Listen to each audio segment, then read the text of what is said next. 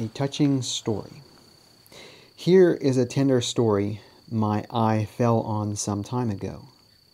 A little fellow, 10 years old, was pulling a heavy cart, loaded with pieces of broken board and lath, taken from some structure which had been pulled down.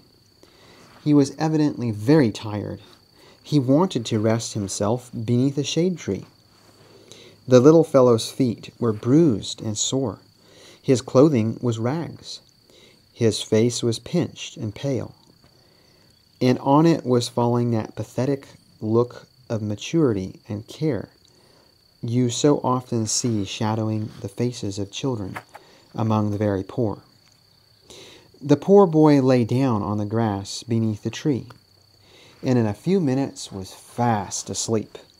His bare feet just touched the curbstone. His old hat fell from his head and rolled onto the sidewalk.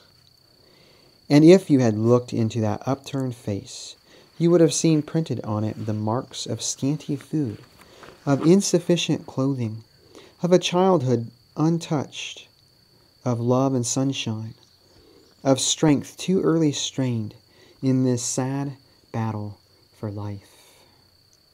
Then a curious thing took place. An old man, bowed and poor enough himself, and with a wood saw on his arm, crossed the street for the shade of the same tree. He glanced at the boy, turned away, glanced again, and seemed to read the pitiful writing on the boy's face and to interpret it from his own experience. Then he went softly, on tiptoe, bent over the boy, took from his pocket his own scant dinner, a bit of bread, and laid it down beside the lad, then walked quickly and quietly away, looking back every moment, but keeping himself out of sight, as though he would escape thanks. But other passers-by had noticed how the sleeping boy, attracted by the kindly maneuvering of the old man, he had said no word whatever. He had simply done his gentle deed and gone on. But now a man walked down from his steps and left a $50 beside the poor man's bread. A woman came and left a good hat in the place of the old one. A child came with a pair of shoes, and a boy with a coat and vest. Others of the passing throng upon the street halted, whispered, dropped dimes and quarters beside the first piece of silver. Suddenly, the little pinched-faced fellow awoke, startled, as if it were a crime to sleep. He saw the bread, the clothing, the money, the score of people waiting with their kindly faces. He saw it was all tangible and not a dream.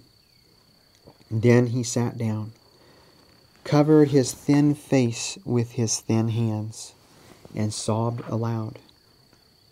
From the old woodsawer, with pocket empty of his dinner, but with heart filled with kindness, certainly had gone forth a most controlling and loving power, influencing all these helpers of the poor boy of the city streets.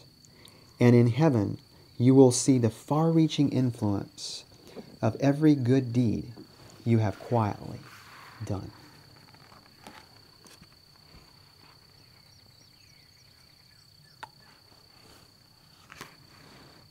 Wow. We do not always realize the far-reaching influence of our actions. If we do something kind, it can have far-reaching influence that we could never imagine. If we do something sinful, something unkind, something evil, it can also have such far-lasting influence. May God help us to take notice of the need like this old woodsawer did,